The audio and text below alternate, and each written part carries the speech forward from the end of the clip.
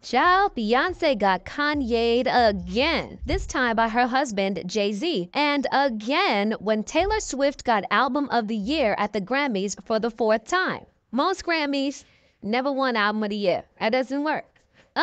I don't think it works like that, ho. But also, Jay-Z apparently canceled his pre-Grammy party just to uninvite Diddy. And Diddy threatening to expose the Grammys and other people in the industry? Okay, before we get into Diddy madness, let's first break down how Jay left his wife feeling uncomfortable and why Beyonce is now feeling embarrassed. So Jay was accepting the Dr. Dre Global Impact Award established in 2023. And while he accepted the award, he also took his time to call out the Grammys. And one of the things he said is that Bey is due for that Album of the Year award, which she has never won. For reference, Bey has been nominated for Album of the Year on 5 separate occasions. Beyonce really 8 when she explored the emotional impact of Jay-Z cheating on her to how she addressed generational pain as well as racial inequality. Let me not even start with how she blended genres using reggae, rock, hip-hop, soul, funk, country, and electronica. And the accompanying visual album, yeah, that was insane. That year, Adele was the one who won Album of the Year. And in her acceptance speech, the Adele also said that if there was one person who deserved Album of the Year, it was Bey. But I can't possibly accept this award.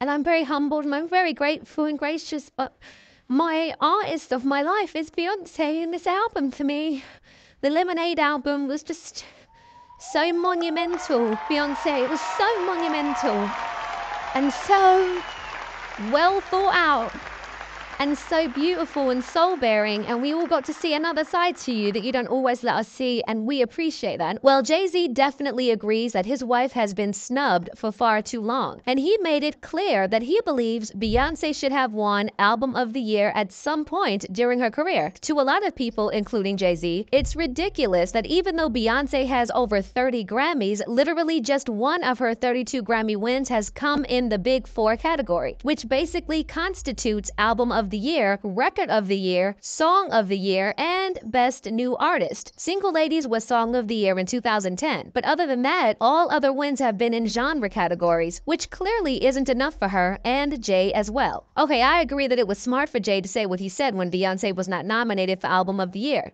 so it doesn't look like the others didn't deserve it. But it became a big deal because it so happens that Taylor Swift is the one who won Album of the Year again. The streets are saying that Taylor was such a disgrace for grabbing her Grammy from Celine Dion's hands without even looking at her or giving her a hug. People are saying that she should have acknowledged her appreciation for receiving it from her, especially given the fact that Celine was even able to be there amidst her immense struggles. Anyway, I'm not focused on that right now because I can't get past how Beyonce was just somewhere thinking, people are going to think I have an agenda against Taylor. Given, of course, how Kanye West once took the microphone from her hand during an acceptance speech, told her he would let her finish, and said that Beyonce's Single Ladies video was one of the best videos of all time.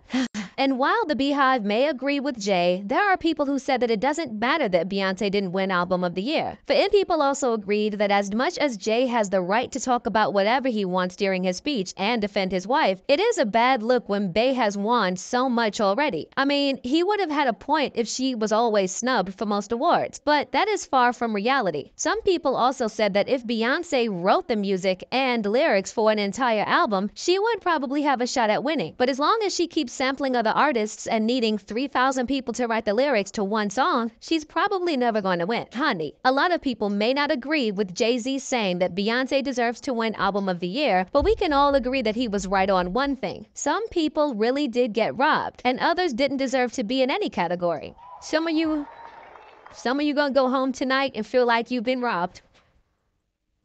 Some of you may get robbed.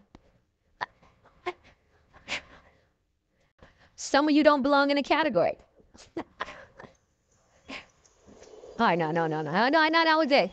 No, when I get nervous, I tell the truth. Jay-Z apparently canceled his Grammy brunch partly because of Diddy. Based on what the streets are saying, Jay-Z didn't know how to uninvite Diddy to the party. And because he couldn't just tell it to his face, he decided to cancel the party. Apparently, Diddy was planning on showing up to the party, and his +1 was supposed to be Clive Davis, who, by the way, has made it very clear that he supports Diddy amidst everything that has been going on with him. But Jay-Z was like, no, sir. Y'all are not dragging those freak-off tales to my party. Allegedly, Jay-Z no longer wants anything to do with Diddy, cause as we have figured out, Diddy is a sinking ship, and Jay wants nothing to do with it. Baby, it gets even juicier, cause Blind Item said that Jay-Z created a whole other private party, one that did not have Diddy on the invite list. Child, if anything, Diddy should not be surprised that Jay-Z has cut him off. Are we not speaking about the same man who sold out and left his then business partner Dame Dash out of the Rockefeller Def Jam deal? The very same one who used Kanye West to revive his rap career and threw him to the wolves? Of course he was gonna cut off Diddy, who at that point is really a sinking ship. Speaking of Diddy, he was also not in attendance at the Grammys, even though he was nominated for Best Progressive R&B Album for his The Love album, Off the Grid. Diddy's rep said that he would not be attending, and while they made it look like it was his choice, it's possible that the organizers didn't want him there as well, for obvious reasons.